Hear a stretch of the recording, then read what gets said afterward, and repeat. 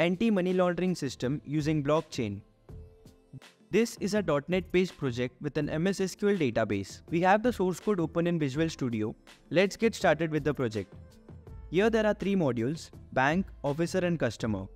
Bank. The bank admin can log in using their credentials. They can add and view officers. They can view customers and their account details. They can grant or deny access to customers. The bank admin can view the transactions by filtering the customer ID, name or date. They can view the suspected list. They can view the feedback provided by the customers. Any new bank admin can register to the system. Officer. The officers can log in using their credentials.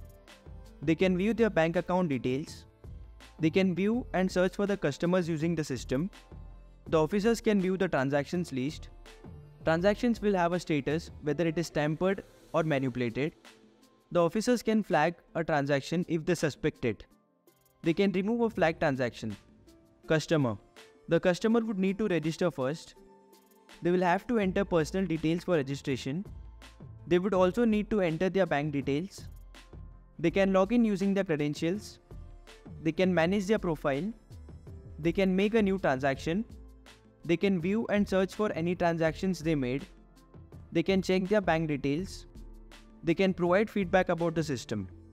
Our anti-money laundering system utilizes the decentralized and immutable nature of blockchain to track and verify financial transactions, enhancing transparency and reducing the risk of money laundering activities.